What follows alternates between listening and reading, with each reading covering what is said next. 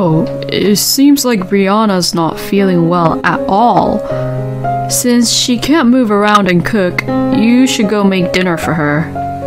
I lost my patience once my husband, Tim, said that to me. Tim has been always prioritizing his very close friend, Brianna, who he's known since he was a kid. So then, my husband and I began to argue. Excuse me? If Brianna's that important person to you, why don't you go to her place and cook for her? How dare you say that to me? I have been working all day, so what the hell are you talking about? Unlike you, I'm extremely busy. My husband shouted back at me, as he sounded really upset. But I couldn't let Tim win the argument either this time. My name is Heidi, and I am 26 years old, and I am a housewife. I recently got married to Tim, who is 3 years older than me. My marriage to my husband was going reasonably well, but I had one problem, and that was about my husband's very close friend. My husband's close friend's name is Brianna, and he would often bring her up into our conversations, as they both have been very close ever since they were kids. I was mortified that he would bring up the subject of another woman while we were dating, but my husband would reassure me and tell me that they were like a family. And after Tim and I got married, Brianna would come visit us at our place regularly, and she was very kind to me and said, "Oh, I'm sorry that you have to take care of a guy like Tim," jokingly, and I felt that Brianna and Tim were really talking to each other like how a brother and a sister would. So seeing that, I was relieved. But later, when I was told that my husband and Brianna often met together after work on weekdays, I got a little suspicious. No matter how close Tim and Brianna were, it's just really strange for Brianna to try to meet with Tim, who is a married man, all alone at night. I was no longer sure if I could really trust Brianna. In the midst of all this, I got pregnant with Tim's child. But by some coincidence, Brianna somehow also got pregnant with her ex-boyfriend's child at the same time. And what made me sad was that my husband only cared about Brianna more than me. Oh, Brianna's going to be a single mother, huh? I wonder if she'll be okay on her own. If someone doesn't support her, then I feel sorry for her. Well, I'm all alone during the day too. And yet, my husband never shows any signs of worrying about my condition or anything like that at all. Actually, Tim would always blame me for anything, even when I was pregnant. Hey, why are you sleeping all day long? Oh, I'm sorry. I'm just having a really bad morning sickness. My God. What's the point of having you as a housewife, Heidi, when you can't even do any of the house chores? What? Hey, I really want to do the house chores too, but I'm in this situation right now. I don't need any hopeless excuses from you. Seriously, if you're going to just talk and do nothing, then just stop talking and start doing something. How could you say that? My husband doesn't seem to care whether or not I'm suffering from the morning sickness, and he only cares whether I do the house chores or not, since he doesn't want to do any house chores by himself. But when his very close friend Brianna is suffering from the morning sickness, he starts worrying about her as if he were her husband. I heard that morning sickness can be really painful, huh? It looks like Brianna can't eat anything. I heard that Brianna has to lie down all the time. I wonder if I can go over there and help her out at times like this. I'm sure Brianna's all alone and lonely.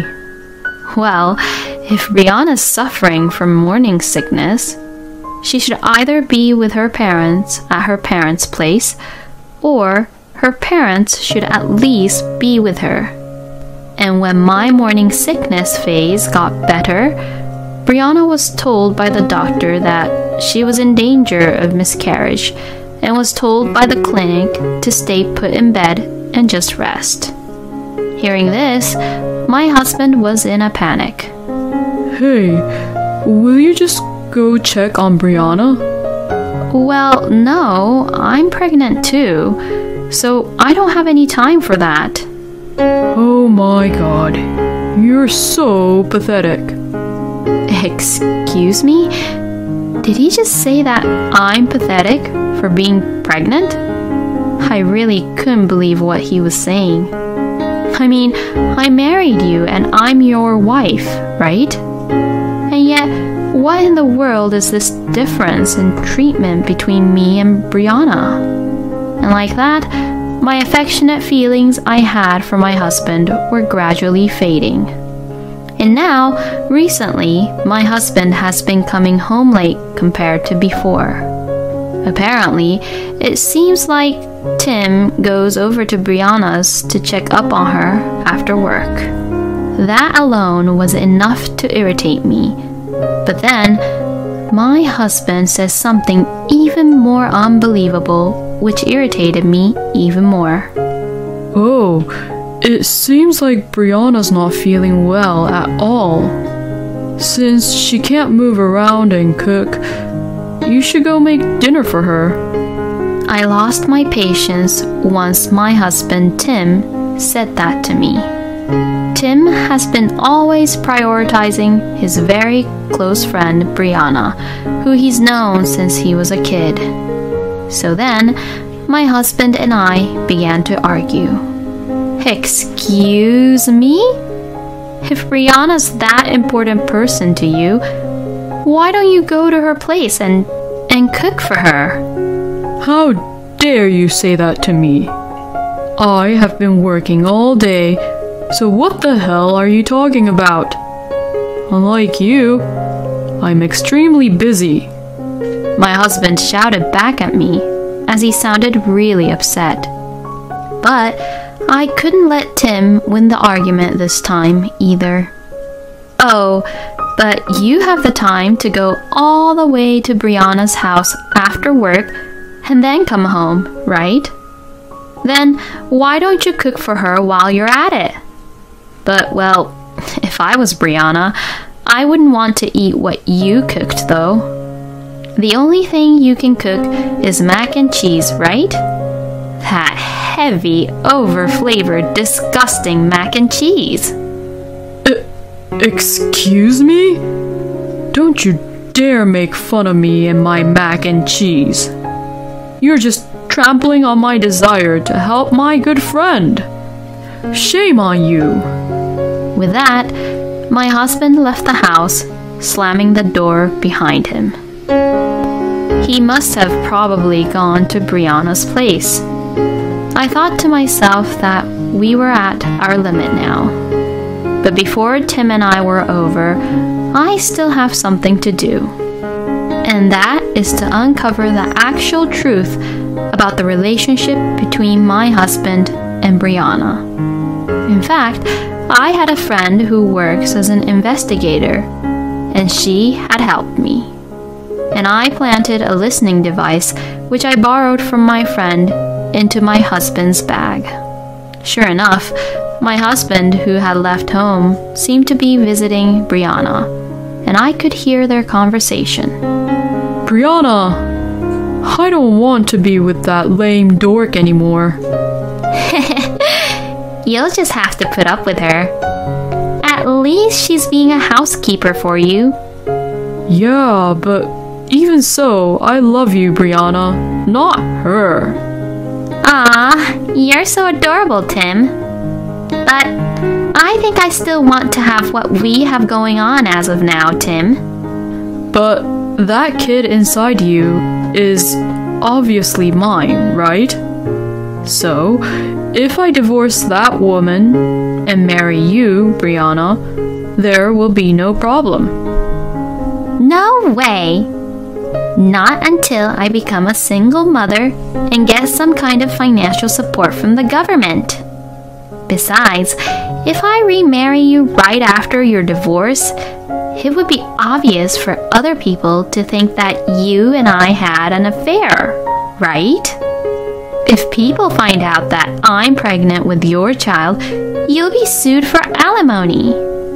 When everything settles down, we'll definitely be together. Okay, I see. But I just can't wait to be with you, Brianna.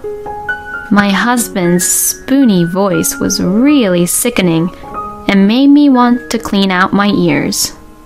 But now, like this, I definitely have proof of my husband's affair.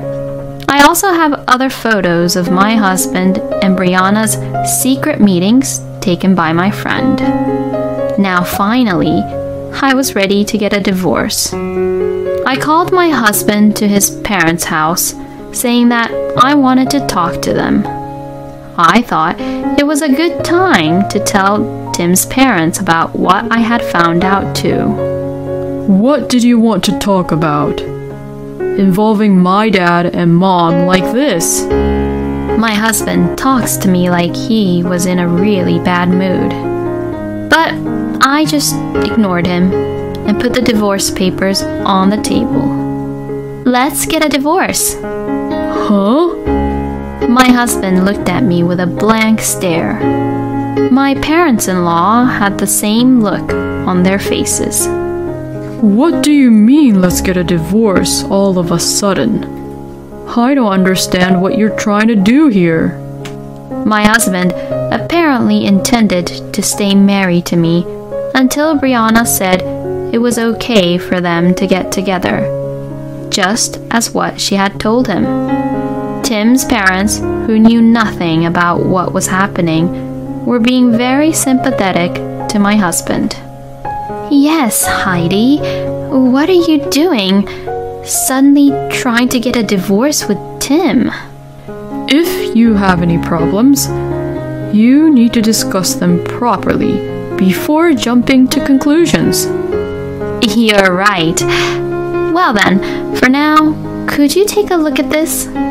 I showed Tim's parents a photo of my husband and Brianna being flirty with each other and entering Brianna's house. What? You took this photo without asking for our permission? No, I hired an investigator to look into you and Brianna. So you're trying to tell me that Brianna and I are having an affair? Yes, I am. Then, my husband suddenly began laughing hysterically. Oh, and I was wondering what you were going to say. You know that I go over to Brianna's house all the time. I told you from the very beginning of our marriage that I don't have that kind of relationship with Brianna, right? And that Brianna's just an important close friend of mine. Tim's parents also apparently believe that their son is seeing Brianna without any romantic feelings. Well, it's true that for you, Heidi, it might be the closeness between Tim and Brianna that can bother you. Maybe it's also because you're pregnant, Heidi, that you're much more sensitive to that kind of thing. Well, was this satisfying enough for you? Anyways, there's nothing going on with Brianna, so just put away those divorce papers. No, I'm not putting them away. because there are other evidences. Huh? I played back the audio recording of the conversation between my husband and Brianna. Hearing the conversation between the two of them, who declared by themselves to be also having a physical relationship with each other, both Tim's dad and mom were absolutely mortified. My husband's face gradually turned pale. Then, Tim's parents' attitude completely changed from before, and they began apologizing to me right away. They politely apologized for the trouble their idiot son had caused me. "Oh, Tim's dad and mom, please look up. It's not both your fault. It's this man and his lousy friend, Brianna's fault." It's my fault. I was getting seduced by her. How can you use that excuse that you got seduced by Brianna when you married me? Are you really that stupid? I don't need an apology from you. Just pay me alimony and child support. Anyways, just sign these divorce papers quickly. My husband was reluctant to sign the papers, perhaps not wanting to lose me as his housekeeper. But finally, Tim's parents yelled at him, and he gave up and signed the divorce papers. So, like this, my husband and I got divorced smoothly.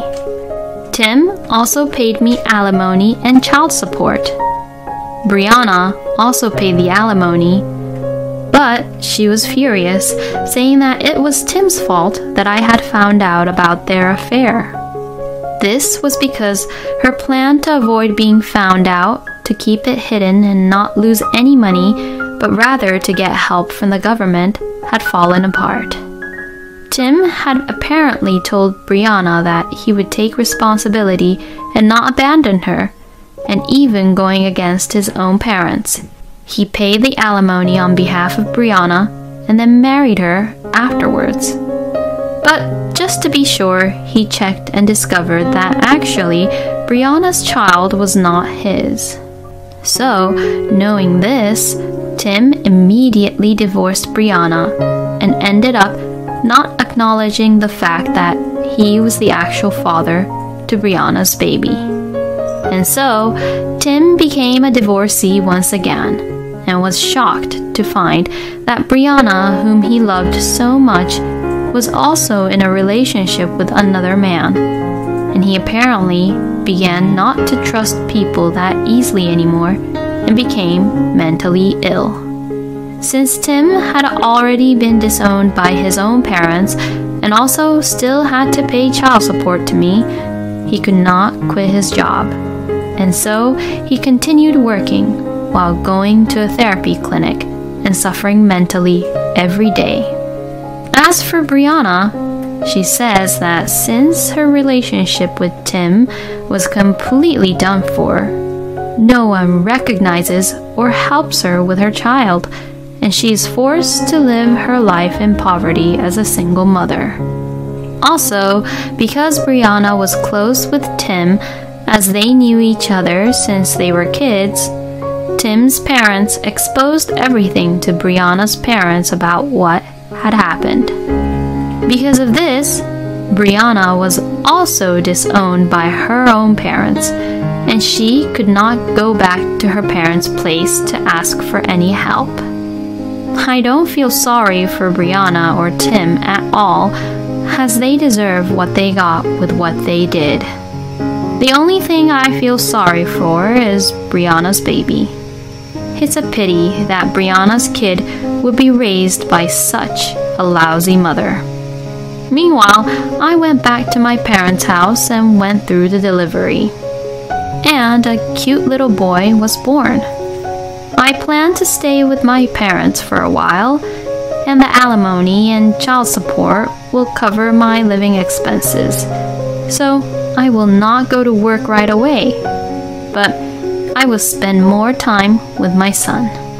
I had a very bad experience this time because of my lousy ex-husband and his friend, but I will get over the difficulties and raise my son well as a strong single mother.